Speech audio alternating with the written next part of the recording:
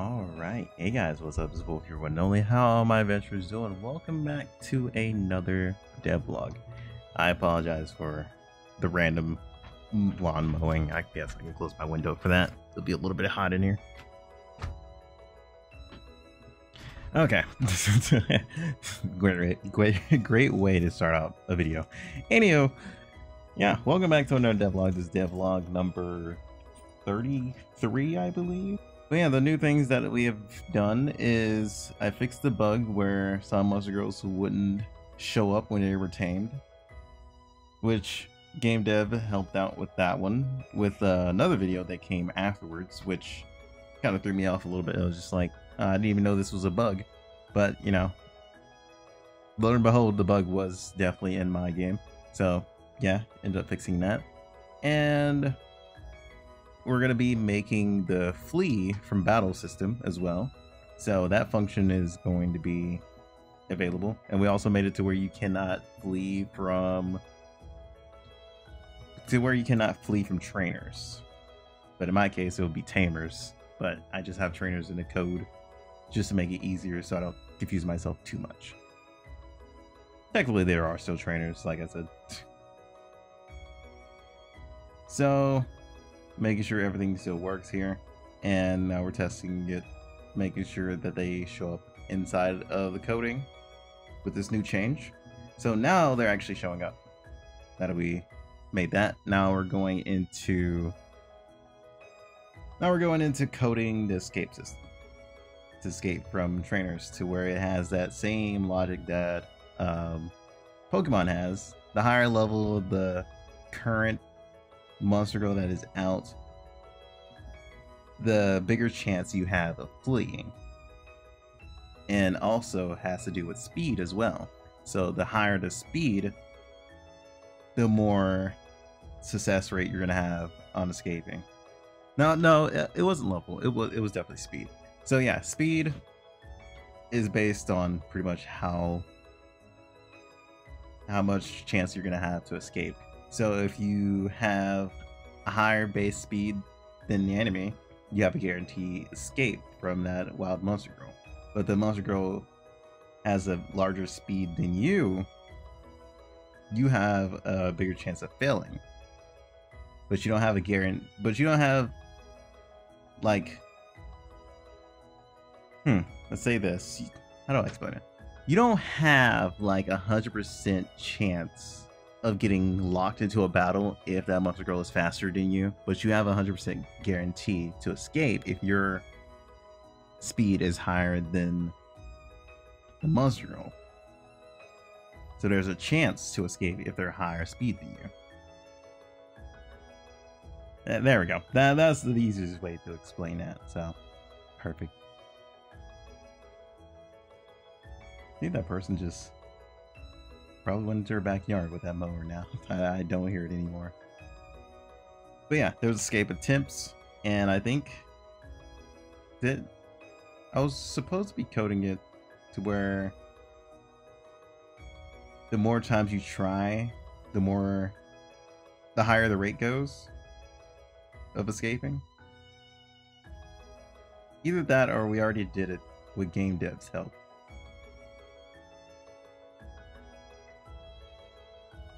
If we didn't code it that way, I'm going to code it that way later. Because I have a lot of things I got to re-look through. As I'm currently here looking at this, I think we did. To where the more times you try and escape, the larger the chance gets to escaping.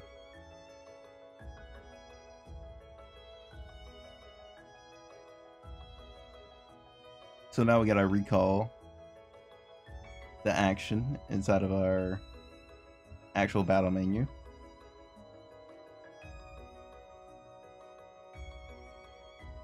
We're just copying and pasting using use item just because it's the same function. So now we get to test it out. I successfully ran away. Now I tested this quite a few times. Tested with a different monster girl that has slower speed.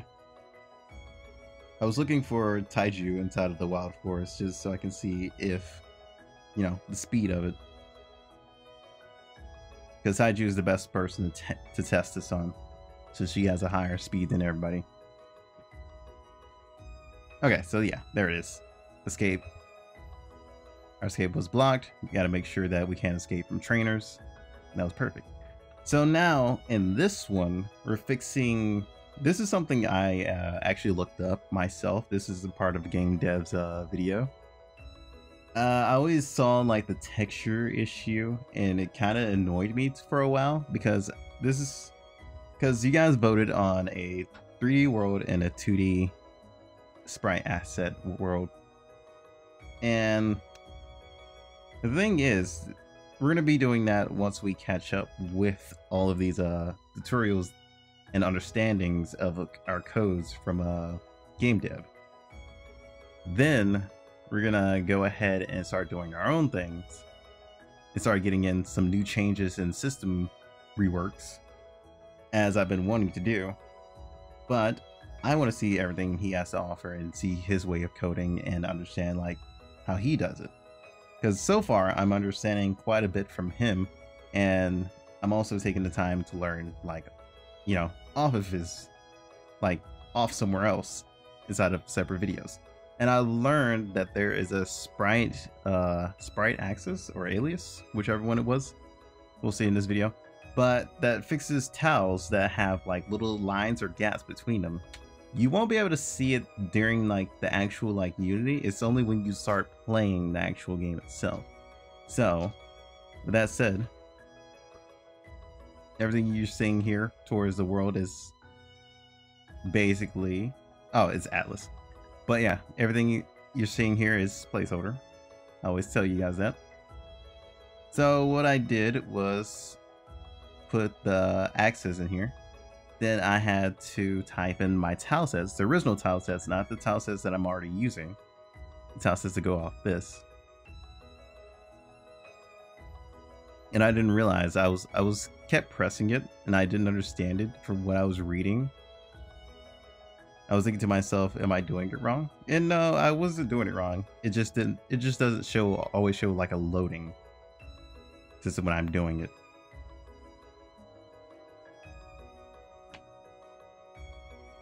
I was looking at the settings and everything. But went to go look at this, making sure I didn't screw anything up. And I was gonna put the rest of the tile sets in. So I figured out there's an easier way to do this. I keep forgetting it. It just kept saying like an error right there, and I could put that in there through that, but I was supposed to hover over there. So now you guys see the tile sets are a lot less noticeable on lines.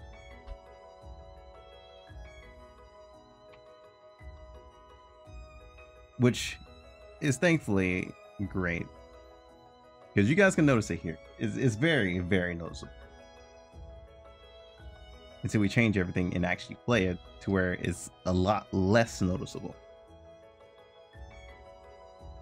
The funny thing is, this was the main reason why I asked about 2D to 3D, because there was a lot of like little texture issues. And I was thinking to myself, am I gonna have to have you know, Taos, what was his name? God damn, it's been so long since I've talked to him. Yak. I think his name is Yak. I have to talk to him again and see, well, them again and see if they're available to help me out. But as of right now, yeah, I'm not too sure on getting more assets like done from them yet. Or I might just hand my tile sets over to somebody who makes 3D models and have them use it like a concept. So I can get concepts from Yak over to somebody who makes 3D models and, you know, have it done that way. That could actually work. But yeah, with that said, looks a lot better now from what it did. It's slightly noticeable, but a lot less noticeable. So now we're making the XP, excuse me, the XP system to where Monster Girls bars are gonna show up. You know, it's typically like Pokemon's like XP bar. You know, it's gonna basically go up, you know, to a certain amount of XP. Then it's just like boom, level up. But the level up section is after we figure out the whole XP bar situation.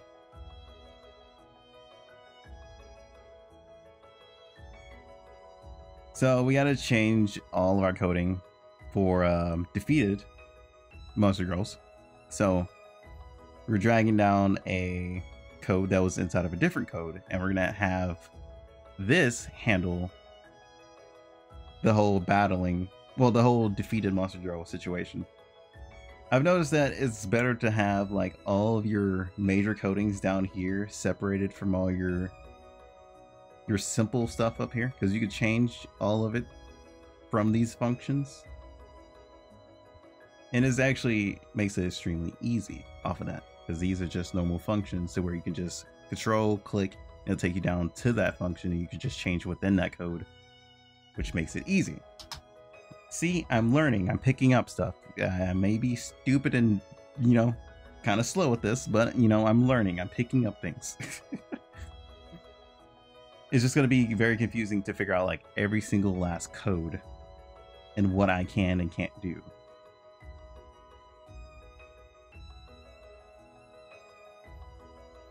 It's mostly the issue that I've suffered right now is figuring out what's culling and what's like, what's going to be this.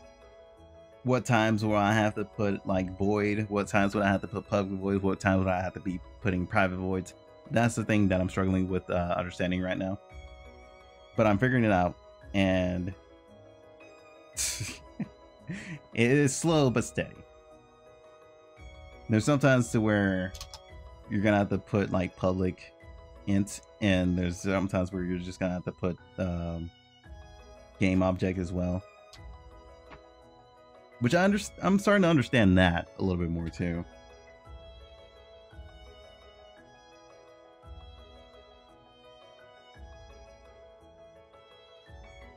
Which, after doing this, I have another game in mind that I can do that could actually end up funding this game. But it will take quite a bit of time off of this game, which I don't want to do right now. I want to get this to a stable situation before I even think about doing like another game. And I think that other game could actually be a lot more successful than this would ever be.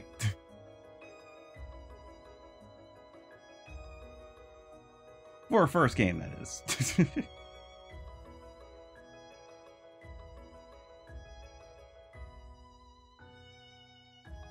Alright, so now we gotta figure out our XP situation to where we can actually code in XP for, you know, the monster girls. So I thought to myself, the growth rate thing is definitely very fun to poke around with, and I'm actually happy he actually went over this, because I was thinking about the growth rate systems, considering I've played so many other like gacha games that have that as well, and it was one of my things on my list to try and do, which, like I said, is great that he actually covered that too.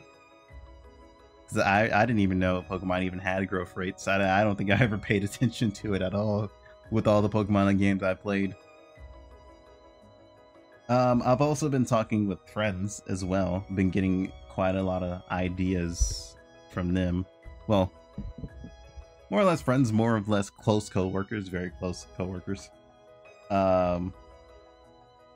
Been getting their point of view since they played Pokemon before and quite understand quite a bit and have a little bit of knowledge behind it.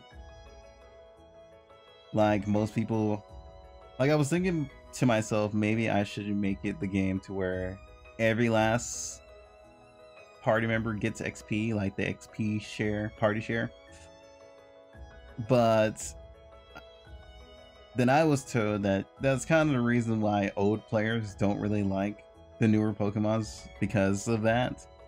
Now I was thinking to myself, maybe there's a way I can kind of like come to like, you know, an understanding to where later on I will make like a toggle system to where you can toggle on, you know, XP share between the party, or just the good old classic version of it.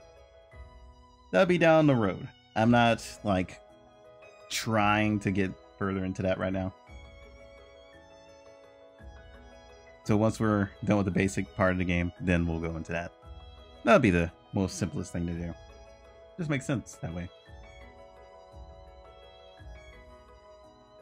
So now we're testing out the leveling system. Well, the XP bar system.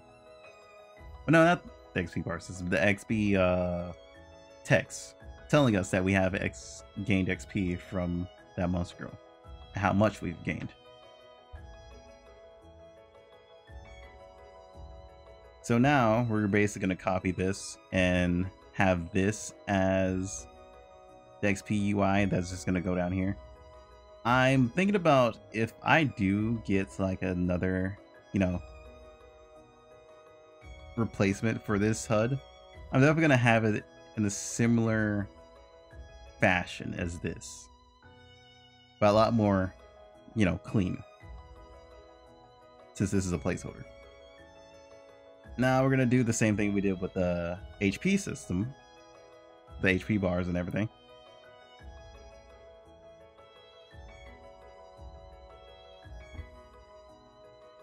But a little bit of different function behind it.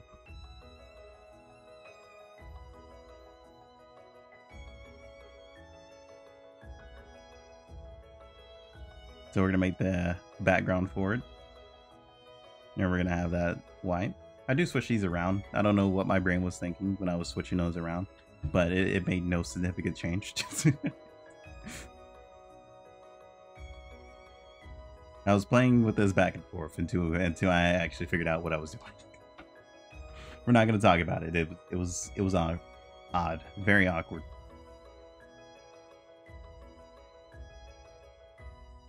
So now we have this on top of this, and now we're testing it, making sure it's perfect.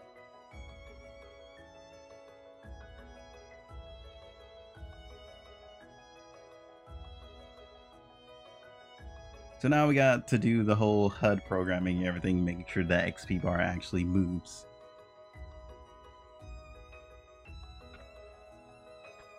Because this is what I was talking about earlier, though. It's like, there's those weird moments to where you see this, and there's certain situations where you go for, you know, putting in HP bar, then HP. There are certain other situations to where you're just putting in like game object instead.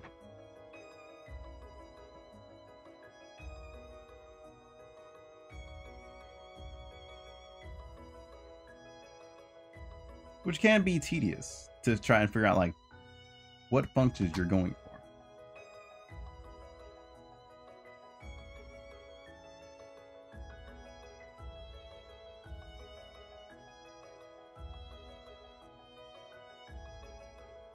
I think I went back too far. Okay, yeah, there we go. It's only funny because the game copy and pasted this. So, well, the virtual studio copied this, and it was just like HP bar, and I was just sitting here like, oh, okay, I could have just spelled it actually HP bar, and just had a shortcut for this.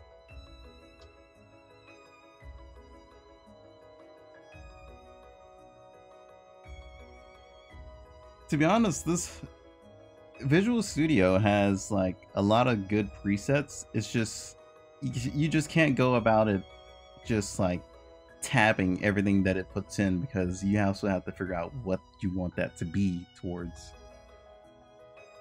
That's also another issue when it comes to like coding. You can't just be like, oh, okay, the Visual Studio knows what it's doing better than I do, and I'm just gonna follow what Virtual Studio wants me to do. It's like you can't do that, unfortunately, because it doesn't fully know what you're trying to do with that code. That's the issue. Okay, so now we're just normalizing the XP.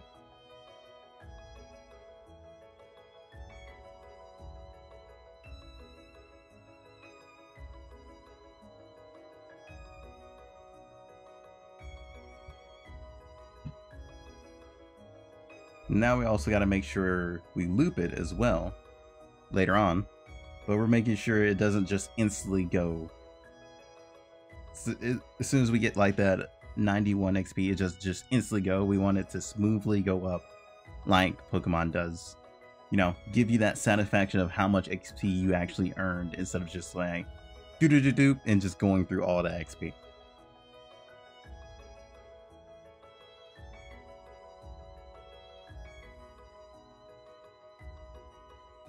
Okay, so now that's in there. So now we gotta put that inside of our battle system. And now we can test how much XP we get it from this.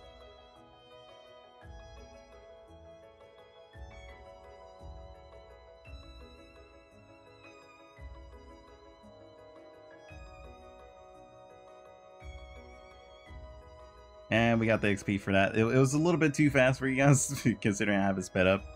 But yeah, you guys will see it's still later. But yeah, that is the part for the XP bar actually getting to work. Now we're going on to the level up system, which was a lot easier to do. Now the level up system is going to be like very, very easy. That was actually the shortest section of doing this.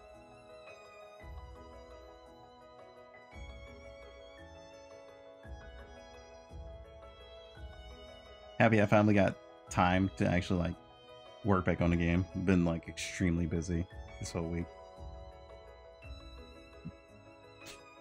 Had to use a little bit of my off day for it. I'm supposed to be playing more Elden Ring co-op with Shadow and Alice, but you know, kind of got caught up.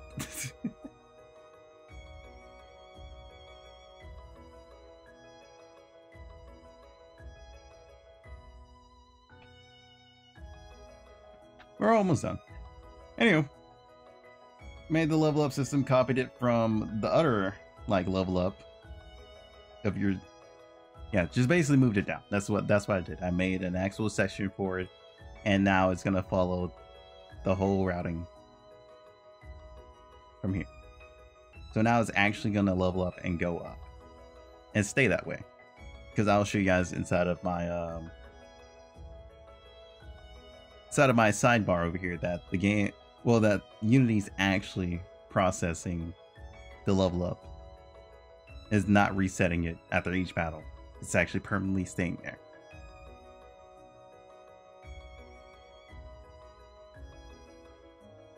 And since I'm not saving anything, Unity isn't saving anything when I redo it again. It's only saving it for when I'm actually just still playing. We don't have the saving system yet. So now I'm putting in bigger XP just to make sure the looping actually goes through.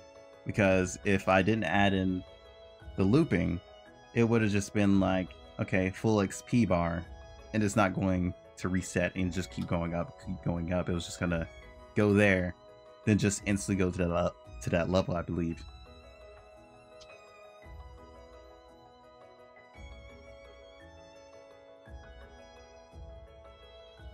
And we also made it to where trainers give more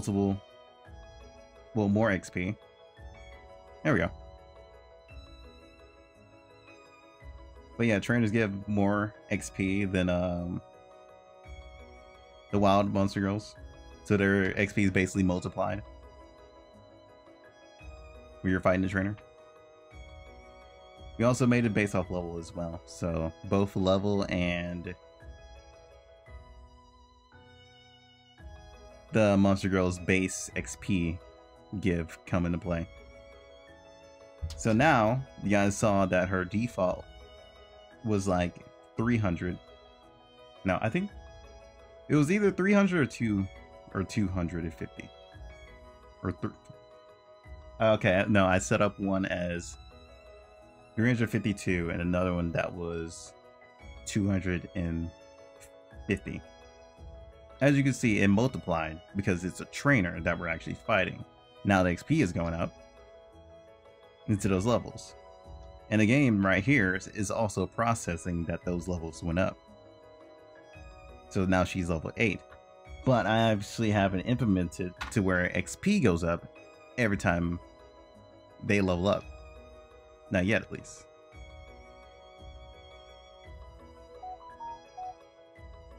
As you see, the stats are still the same, but HP stats are still the same. And yes, I still know I had that text bug. I'll fix it down the road. It's not really important right now.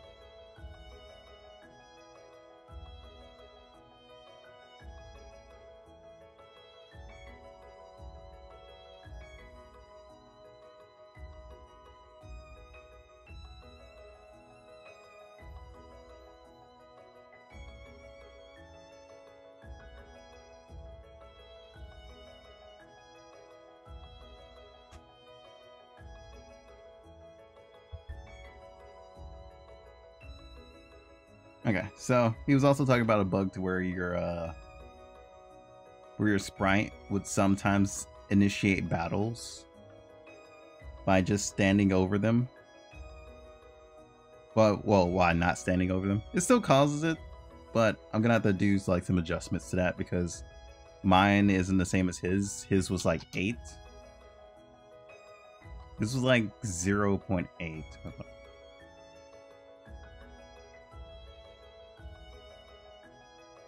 Yeah, his was 0.8 right here. Mine is 0.552. No, 52.